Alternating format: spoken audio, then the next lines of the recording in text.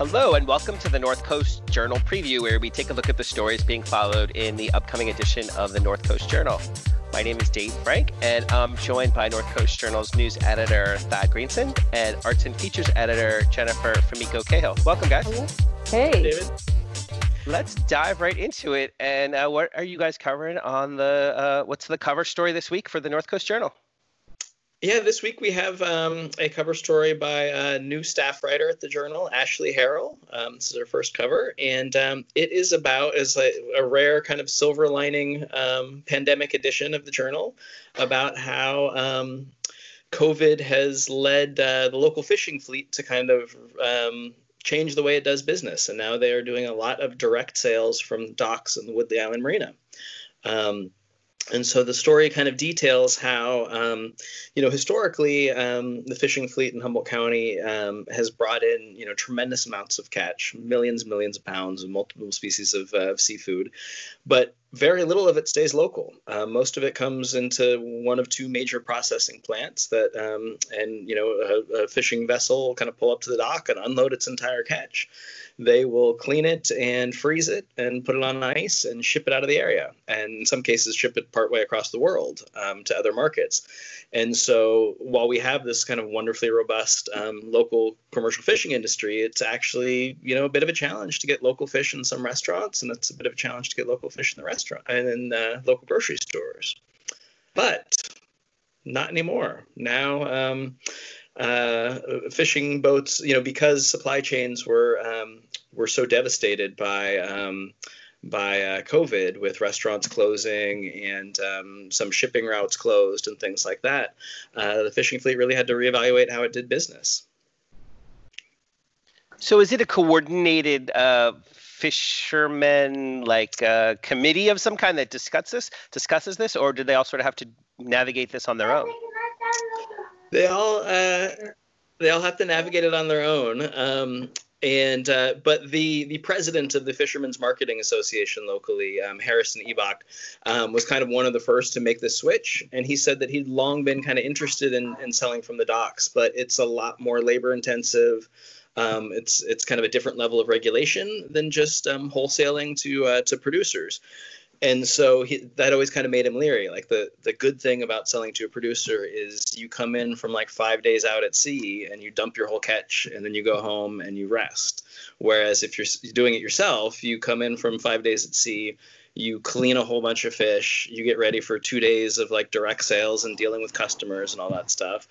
And then you also have to, get special permits and stuff. So he was always kind of leery of it. But then, when COVID hit, it was kind of that or dry dock his boat and go on unemployment or something. And so he decided, this is worth trying, and paid $150, I think, for a permit, and bought a scale for $400 and some plastic bags and totes and stuff. And went to Facebook to do some DIY marketing and made the plunge. And he said that he hopes he doesn't have to go back to wholesaling. He's really enjoying selling direct.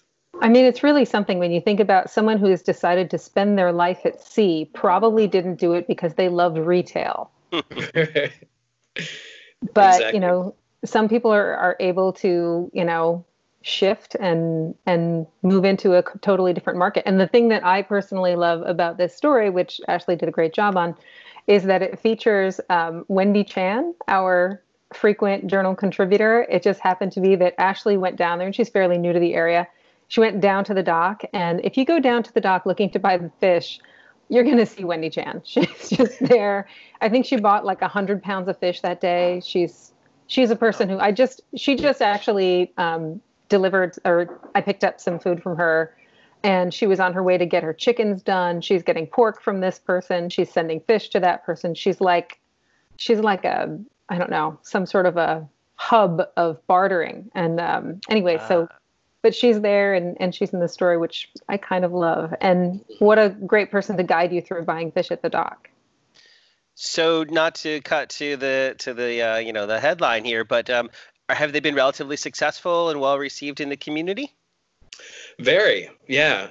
Harrison told Ashley that they basically every day they're selling out and they're having lines down the dock and into the parking lot, and and he's saying that it's absolutely penciling out for them. So something that he'd been very leery to do before, he's fully making the plunge. And he said, yeah, once everything kind of goes back to normal, I'm hoping that we can still do this. And it'll be interesting to see, as things return to kind of or move into a post-COVID era, if the market is still there, if local people still want to go wait in line at the docks to pick up their seafood.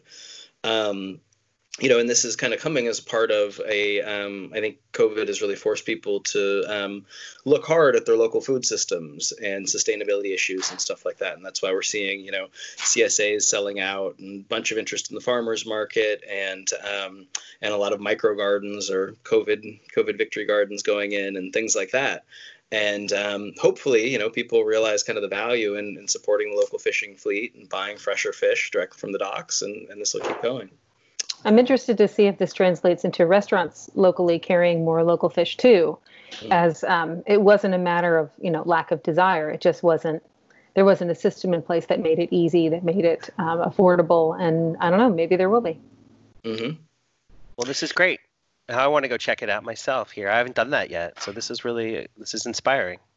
Yeah, there's a number of, I think 14 boats are selling direct right now, and there's a number of Facebook pages set up. If you search around for, fish in Woodley Island Marina, a number of them will come up and tell you the catch of the day and what's available. Including crab. Oh my God, get the crab. Yeah. We're due, right? It's so good.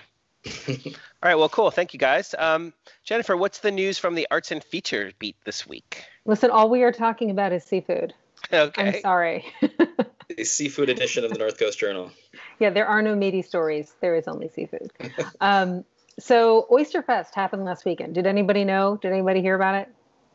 No? We did it at home at my house, but we didn't do it remotely. No, yeah, we didn't participate for some reason. I'm not sure why, but we did have oysters, and they were wonderful. So you just had them in the silence of your home without a bunch of drunks, without people playing music, without a jam band. You did it? Okay. Yeah. I guess you could. How should we have done it? How did it go down last weekend? Well, I'm not going to say how anybody should have done it, but I will say that Oyster Fest made the leap in a way that, so far I haven't seen any place nationally where food festivals have made a successful go at a social distanced festival, whether they're trying to make it a physically distant but all in one location event, or it just has not been working out.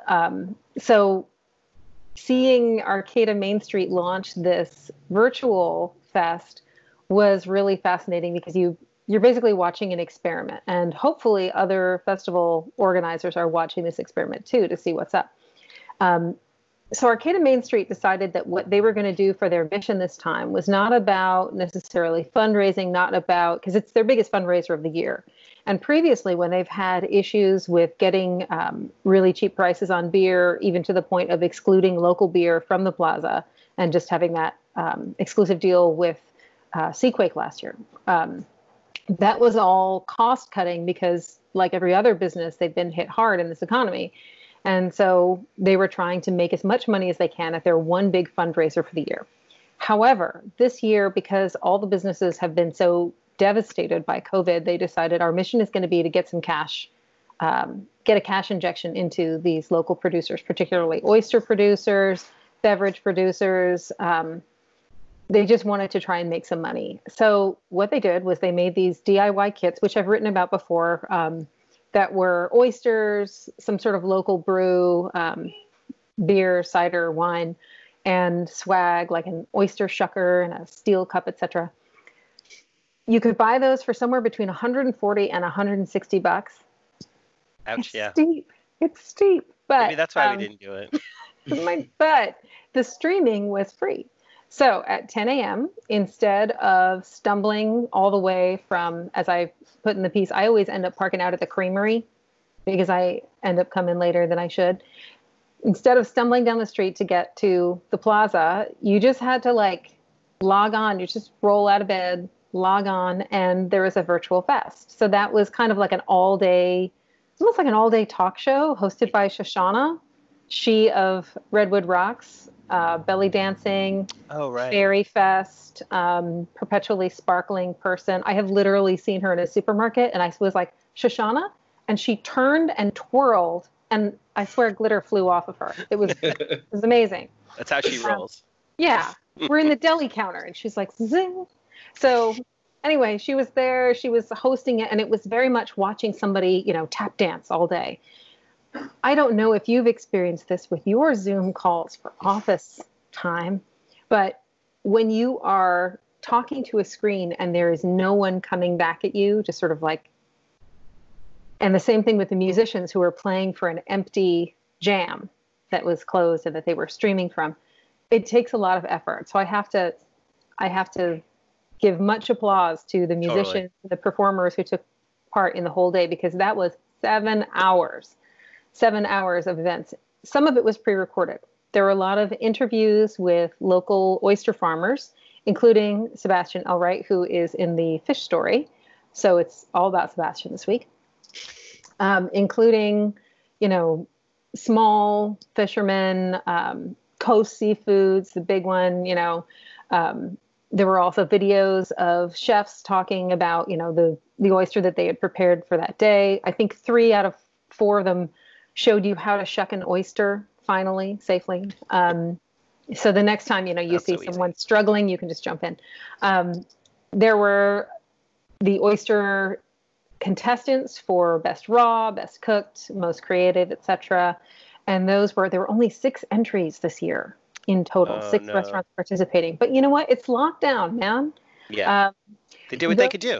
Yeah, and those entries have been dwindling anyway for several years, and there's a lot of reasons for that. For one thing, it's really expensive to participate in Oyster Fest and expensive to participate in the contest. You're out there just trying to make some kind of a slim margin by being on the plaza and paying, I think it was about $500 for a booth a couple of years ago. So you're out there trying to make a profit on top of the booth rental, on top of the all-day overtime for your staff, on top of the cost of ingredients and everything else, sweating in the sun, trying to do all this. And then you've got to give some 15 oysters away for free to the judges, and they have to be perfect. They have to show up hot or cold, whichever. It's a lot. So those numbers have been dwindling over the years. I am impressed that they were able to get 6 entrants during a pandemic. And then there was a really great talk by Ted Hernandez, who is the Wiyot chair, tribal chair, and he talked about the place of Humboldt Bay in Wiyot culture and Wiyot history. And he talked not only about Tuluwat and kind of canoeing across the bay in dugouts for ceremony, but also about how he referred to at one point the bay as Costco for Native people. He said, with our supermarket, that was everything. We just went and gathered there. There was some talk by one of the fishermen earlier who said that Native people had been since forever, since who knows how long, moving oysters around to better locations in order to basically farm them in the bay. But he talked about the importance of, gathering food before going to ceremony, how every part of the bay is connected to Wiyot culture and the World Renewal Ceremony and how important the World Renewal Ceremony is. And he even talked about the things that are sort of plaguing our society today, everything from actual plagues to racism. And he was saying, we haven't done these ceremonies. And, without that constant renewal, he talked about it being connected to suffering in the world. And so it was really interesting to watch that. And I think as much as we might miss the out in the sun all day, getting a burn while you listen to a jam band, I think there was something to the educational part of it. It was a little awkward at times. It was a little bit slow. It was meant to be, I think, in the background while you have your own oyster party at home, not to be glued to it, taking notes like the freak that I am. But it was really something, and I think it was instructive, because I don't know that I want to go back to just a bacchanalia, just like I don't want to necessarily go back to thoughtlessly enjoying restaurants and not thinking about the people who are working in them. And after COVID, I don't know if we can. And so I think this was a very good exercise for us. It was a good fundraiser for for businesses, I hope. I haven't gotten any word back from Arcata Main Street. But my other hope, besides the financial bonus, would be that we all come away from it with a better appreciation of who is bringing us these oysters and, the environment that we need to take care of in order to have them and enjoy them. Well, that's really great. I'm glad they were able to make it work. It sounds like it was a success. To be determined on the finances, but this is an advancement in what we can expect for next time around. This is fantastic. Well, thank you, Jennifer, and thank you, Thad. That's just about going to do it for this week. North Coast Journal is on newsstands now. Pick up a copy or check them out online while social distancing. Thanks again, guys. Take care and see you next week. See you next week.